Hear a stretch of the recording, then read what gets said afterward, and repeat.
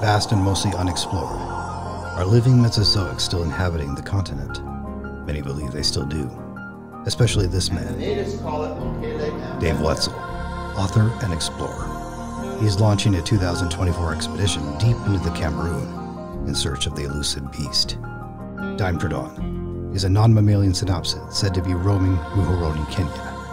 Bombay believes he may have encountered the creature in 1963. Well, my wife and I both saw it, and we asked for several years. We asked anybody if they'd ever seen anything like that.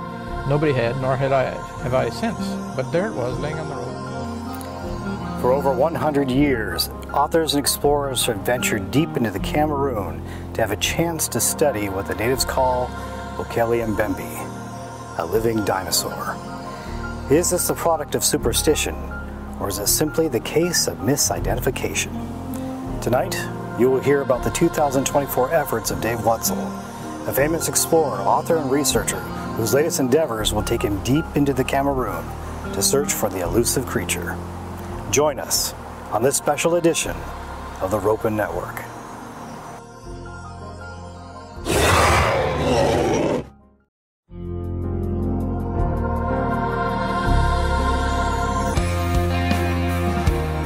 There's a good chance we're dealing with an organic creature or we're dealing with a supernatural entity. Pterosaurs, according to evolution, have been extinct for 70 million years or so. Our objective to research information that describes the truth about the entire cosmos. And the name of the business is SJ Polygraph, which is directly behind me, where the examination will be taking place. There's very good evidence that is indicating that they still are alive.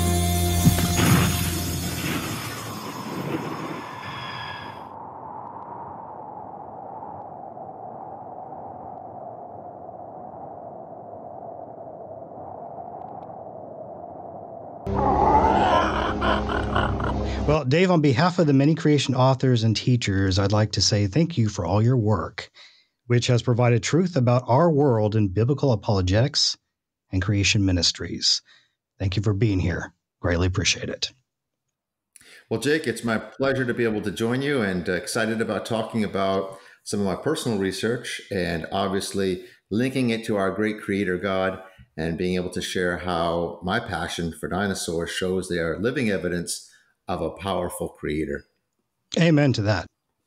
Dave, tell me, when are you departing for this Cameroon trip?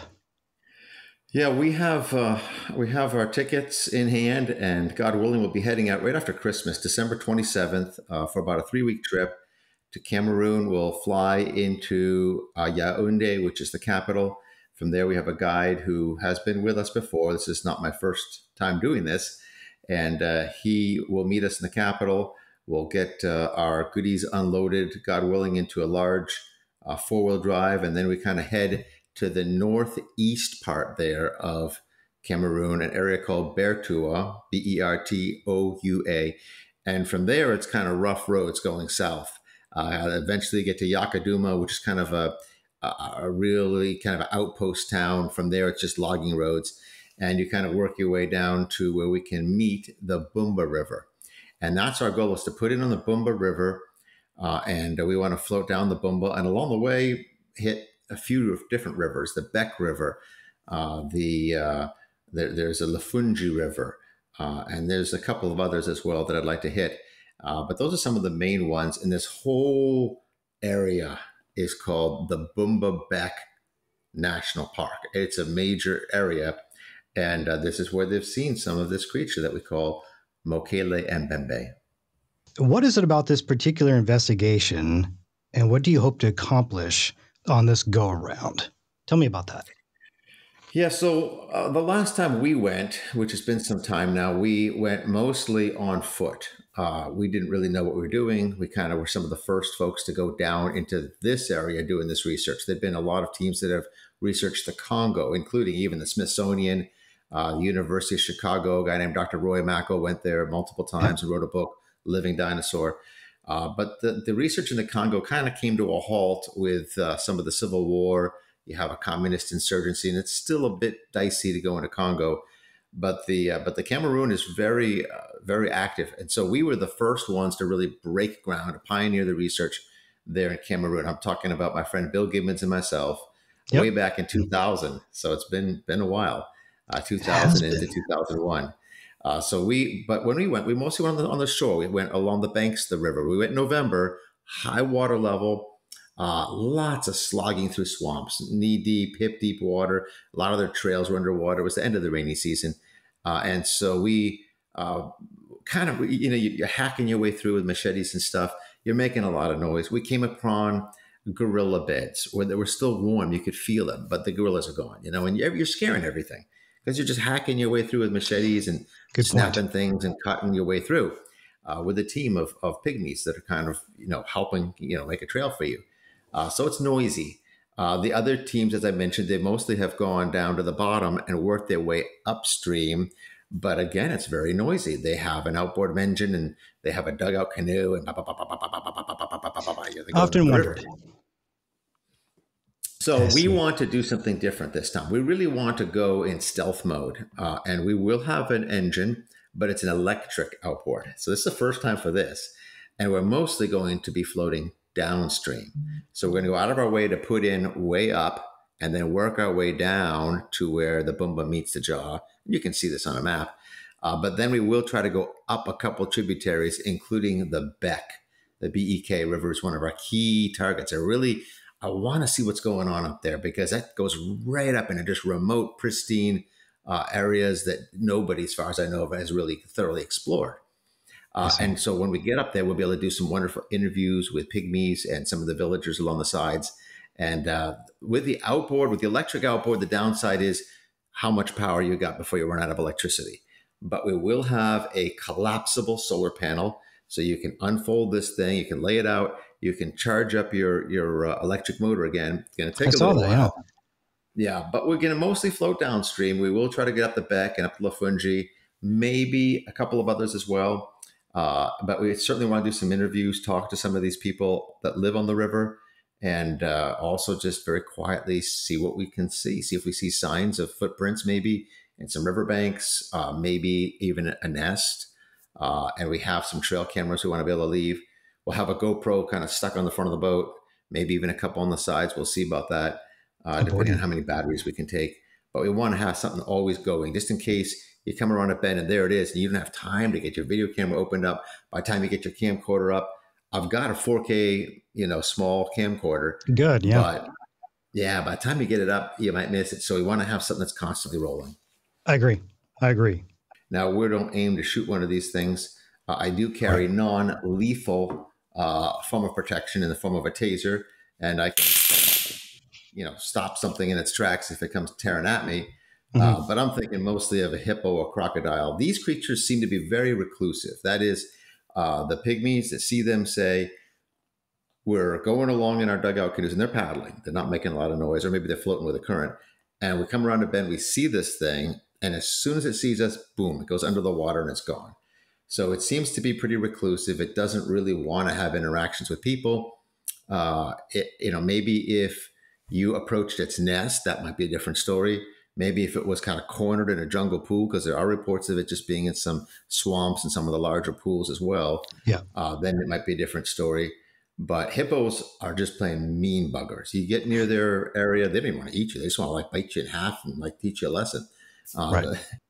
Yeah, I do remember you mentioning due to the age that we're not seeing massive creatures anymore, unless it's maybe marine reptiles, which can get very big. It's the ocean.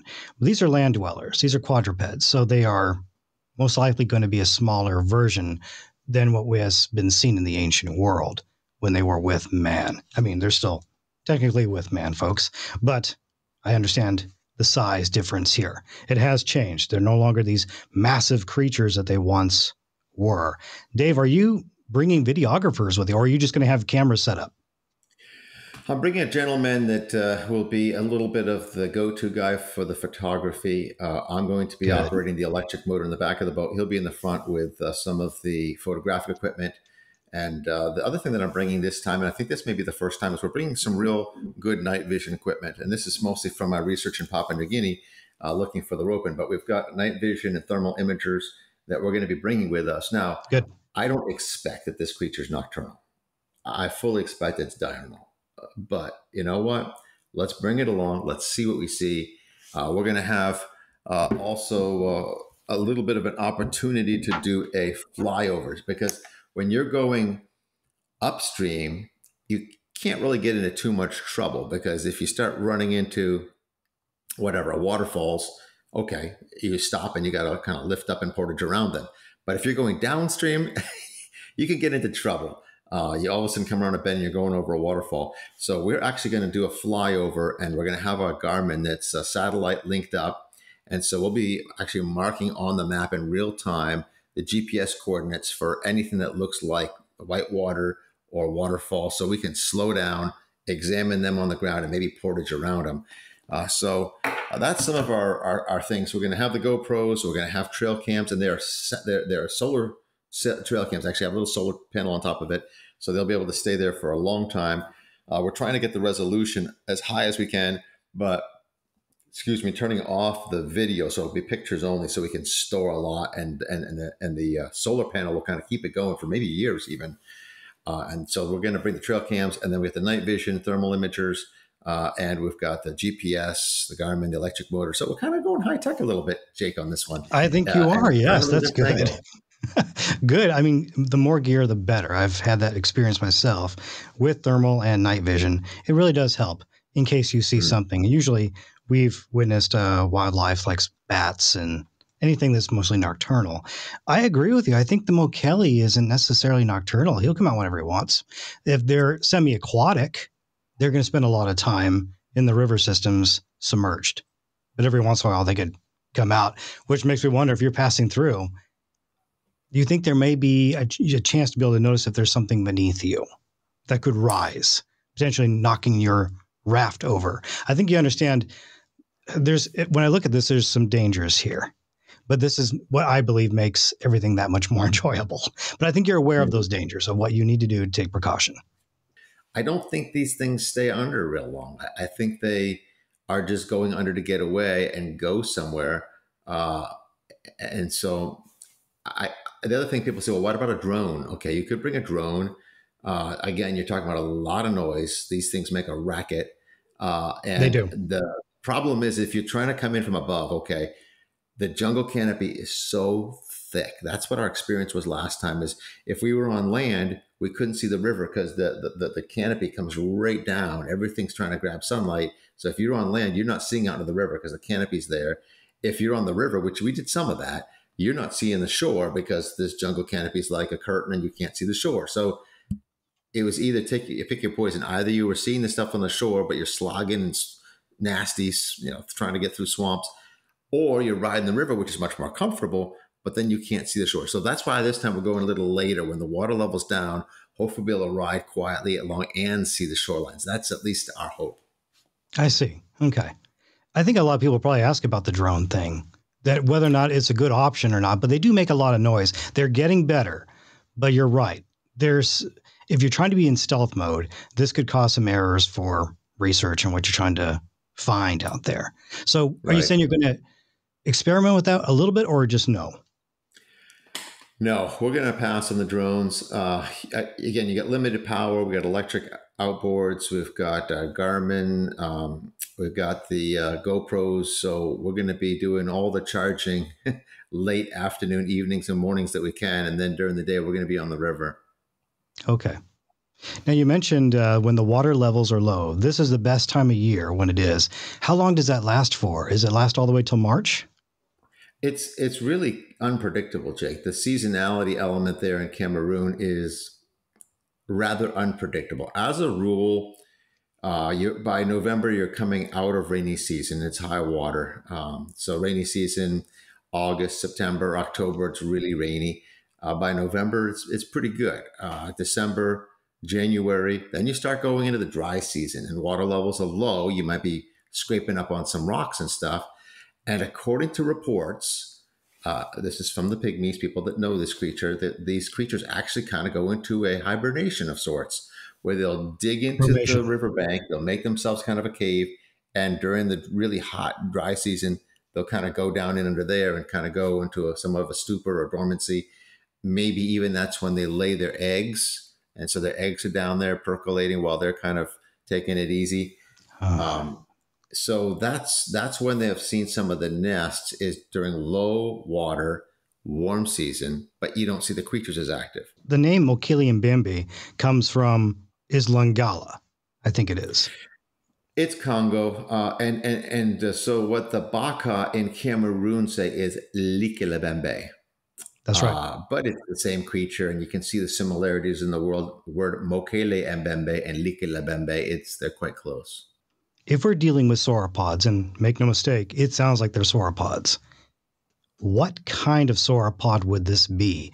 Everybody wants to point towards Apatosaurus, which was previously known as the famous Brontosaurus. I'm leaning towards something else, because if they're smaller, we might be dealing with a Camarasaurus of some sort. I think I said that right. I may not have. I think there are smaller versions of sauropods. Right. And some of them, including the Camarasaurus, has a rather large toe. I don't know if I'm making this really clear with my camera here or not. Oh, you're fine. Yep. But you can see he's got a rather large toe. And one of the things that we hear about from the pygmies is that the creatures have a thumb with a prominent toenail. And we see this on a number of the sauropods, including the Camarasaurus. And they say actually uses it for digging out that cave. So it'll get in there and it'll help dig out that cave. Because you wouldn't normally think of a sauropod as a digging creature. No, you wouldn't. You know, paleontologists have wondered, what's the point of this thumb? Are they rearing up and scratching each other? Is it some kind of a defensive mechanism? Is it something that they're kind of hanging on with, when they're mating? We just don't know. But what the pygmies say is they're actually using it to dig out that cave. So when you think about a Mokele-Mbembe, that's probably just the tip of the iceberg of what potentially could be out there. And when you go on your trek, you hear reports of giant crocodiles, the Sachamama, giant anacondas. Does that concern you a little bit when you go on your trek, or is it just more excitement? Well, obviously you got to watch out for snakes, and it's not always size that's troubling. The poison is probably more disconcerting than even the big constrictors. When you look at the black mamba, okay, that thing bites you. It's a neurotoxin that stops your brain from communicating with your heart and your lungs, and you just stop. Your heart stops beating, and sometimes you got minutes. That's a little disconcerting. You're going to turn on your video camera. You're going to say goodbye to your loved ones, and that's it, because we're not getting out in time. But again, we're mostly, hopefully, going to be on the rivers. Last time we did a lot more hiking through the bush, and we saw these, and also bush cobras, vipers, bush vipers, not cobras, bush vipers. So these things are there. They're dangerous. Large spiders that perhaps could be poisonous, and like you say, even just new things. We don't know all that's there. Last time we heard about a ape-like creature that runs around on 2 feet. Now, I'm not really a Sasquatch hunter or a Bigfoot guy. Sure. I haven't spent my time on that. You can't be an expert on everything. But I've talked to some of my friends that do research, the possibility of a large bipedal ape, whether that's a skunk ape or a yeti or whatever. Yeah. And I said, they call it the dodi. And it has like this bad hairdo, and they'll say it piles up little piles of sticks and logs in the forest, and they'll say, stay clear of it because it rips up our dogs if we get near it when we're hunting. Oh, wow. So we'll just stay clear of this thing. So, I mean, they're finding new species in places like Papua New Guinea and the Amazon and some of equatorial Africa on a regular basis. And a lot of times it's just an insect or, maybe a frog or something. But, hey, we could find something really exciting. Something, like when we found the okapi or found the coelacanth. It was just... Yep. If I remember right, Jake, it was just 2007. They found a new species of monitor lizard in the Philippines. And these are islands that are inhabited, people traversing, and yet it was living in trees. People didn't realize it. And so people began to tell stories about it. And sure enough, eventually they confirmed the existence of this large monitor lizard in, well-settled islands there in the Philippines. So what is in this swamp system? that really hasn't been explored? Who knows? Yeah, there's so much. And what an amazing venture you're getting ready to go on. So exciting. Excited for you and excited for what you could potentially encounter. Dave, there is something I'd like to share with you, get your personal opinion at the end here, but I'd like to read this article about Donald Prothero. I'm sure you're familiar with him.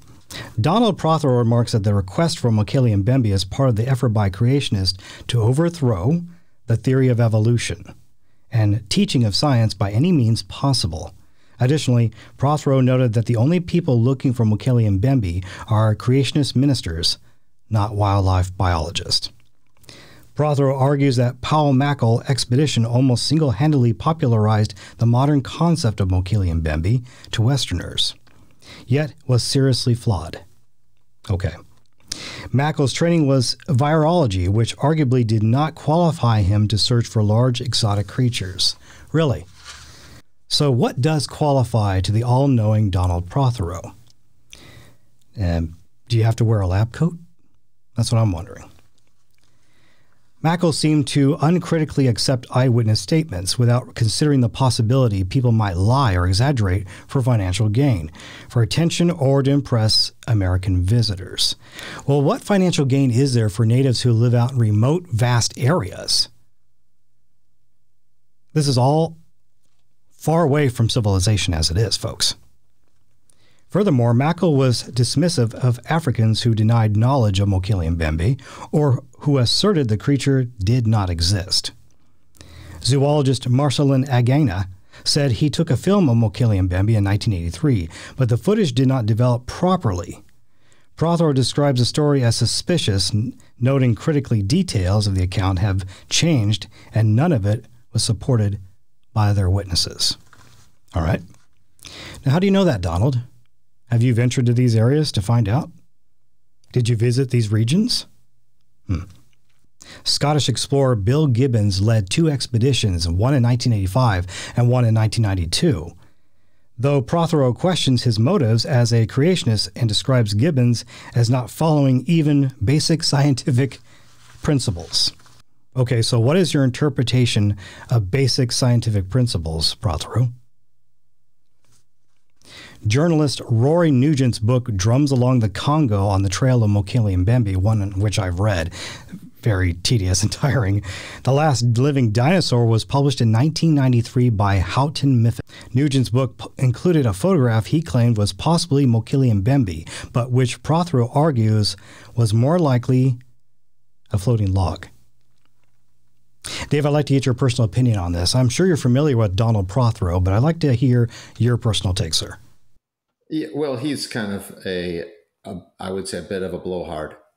You know, you could just pick apart his statements from just a simple logic perspective. The only people that are looking for this are creationist pastors. And then he goes on to cite people that even he would say aren't creationist pastors. Roy Mackal, right? Teaches at the University of Chicago. He's an evolutionist. So that right there invalidates his first point. So he's just showing that he's not telling the truth. And if he's upset about the fact that some of these guys are not careful scientific researchers, okay, I agree. Some of them aren't. They're explorers. They're naturalists. They're going out into the big world and, right, hey, they're hoping to find things. But what about him? He's supposed to be the careful, well-reasoned scientist to sit in his armchair and very, diligently dissecting these reports and analyzing them. Yet he's making statements that are, easily shown to be false and self-contradictory. So what I would tell him is, hey, let's back up a step. You've got lots of different people that have gone there, and you've got lots of different lines of evidence. By that, I mean, you've got Pygmies reports. Okay, you might not like the Pygmies reports, but that's a line of evidence. You've got photographs of footprints in a nest. Now you might say, well, I'm not buying those things. Okay, but it's another line of evidence. You've got missionaries. They're interacting with new tribal peoples, and they're interacting with them in 2 different countries, in Cameroon and in Congo. By the way, there's also some older reports from Gabon, but certainly lots from these 2 countries of Cameroon and Congo. Number 4, we've got this carving. I've got it on my website. I was able to procure this carving that somebody had just bought there in the Congo. And, it looks just like an attempt to recreate a sauropod dinosaur. It's really, really good. And so you've got several different lines of evidence. And when I'm looking to do cryptozoological research, that's important to me. If I just have one person saying, hey, I had this weird thing I saw in my backyard, there's nobody to confirm it. Nobody else in the area has seen it. I'm not too likely to go. Okay. But when we have multiple different lines, different people groups, different, missionaries that don't even know about the other missionaries, you have, some pictures of what appear to be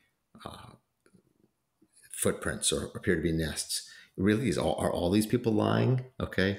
So I can concur a little bit with Prothero. Hey, look, we don't have any good photographs. Sure. That disappoints me too. Some of these people might be in question. Did Marcelin and Agna, make up some of this stuff? Is he completely trustworthy? I don't know. Never met the man. I'm not sure. Hey, my background is I have a master's degree in biology from Clemson University. I'm certainly not an ordained pastor. I love God. I mean, that I do, and I am a creationist. But if you look back in the history of science, some of the great pioneers of various disciplines were Christians, and many of them creationists, and they loved God. Does that mean that they can do good science? Literally, our Western science is built on the work of people like Galileo and Kepler and Boyle and, on and on and on. And so even Charles Darwin. So what was Charles Darwin's degree in? Okay. If that's what we're going to go on, are we going to throw out all of Darwin's work because he's got a theology degree? Or we're going to say, you know what? The guy was a pretty darn good naturalist, and he made some pretty good observations, and he was, very careful, and he wrote thoroughly, and we should give him some credit for that and actually seriously discuss his work. And even though I disagree with where his work has gone, I think we need to discuss it. I think it does need to be treated seriously. And I think he made some good points against some of those who viewed fixity of species, even in his day, that were too rigid about how much variation and how much diversification is possible. Yeah, I would agree with you. Well said, I think. And I would also say and note, who is the author of science? Now, we love science from a creation standpoint, but I want proper science. I don't want fake science. I want people to love science as much as I do, but I want them to be taught proper, which is something I never bought in school. I got a chance to teach science for 1 week because my science teacher was fed up with me. I debated him on the origins of species and life itself. Usually in a public school, you're not allowed to do something like that, but he let me teach the class for 1 week. It was pretty successful. I'll go into that another time. Dave, I want to say thank you for your time. Thank you for sharing this research, and I am really excited for you about your upcoming expedition. What a trek it's going to be. I do want to have you back on later in the new year so you can tell us more about what happened on your latest expedition. Second time that you're going to be going out there looking for this creature, and I sure hope you find something that you can share with all of us. Thank you so much for being a part of the Ropen Network. Well, you're welcome, Jake. It's always good to be with you. I would just say for those that are listening in, feel free to go out to the Genesis Park website. That's my website. They can get on our email list and hear firsthand some of the things that are happening along the way there. I'll be having some pictures up, and maybe even when we get back together again, we can share some photos of the trip and circle back with you. It'd be my pleasure, Jake. That would be fantastic. Until next time, God bless you and have a safe trip. Thanks. The RRN Ropen Radio Network is brought to you by 511 Tactical. Always be ready. By Creation Evidence Museum of Texas. God's Word in 6 days. And by the Wildlife Safari, America's top cheetah breeding program. You are closer to Africa than you think.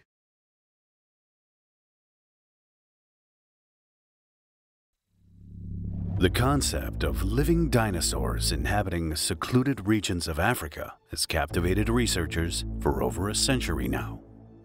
One such creature is known as the Nguma monini. It is a cryptid supposedly living in Central Africa of the Congo, eastern Cameroon. It inhabits the Motaba River in the Republic of Congo. Described is a huge reptile, length 30 to 50 feet. Its body is 2 to 3 feet in diameter. It could be related to the Mokele-Mbembe, as they both come from the same background and both resemble prehistoric animals.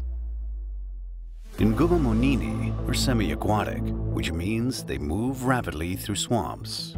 It is carnivorous and eats birds and monkeys. The name derives from the Lingala language, the same tribes who named Mokele-Mbembe. 3 testimonials of sightings exist that took place near the Dongu Mataba, a tributary of the Umbangi River in the Republic of the Congo. The first one was in 1961. The second 10 years later, in 1971, by Pastor Joseph Ellis. He estimated the length of the visible tail part as 10 meters or 32 feet long, equal to his dugout.